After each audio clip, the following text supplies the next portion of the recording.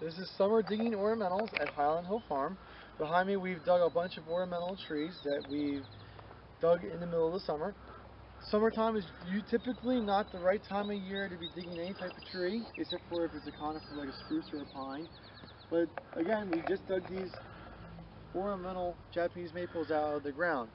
Before we dig any ornamental maples out of the ground, we typically have to give them lots of water and a chemical treatment which we call Bioplex.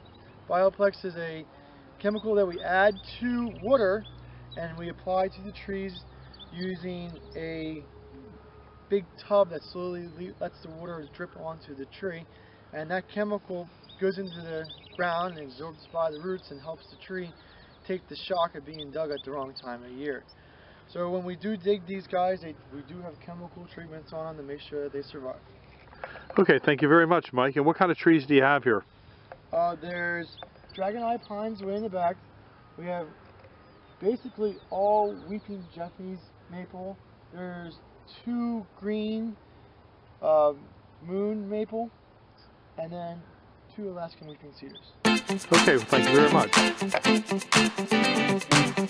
much.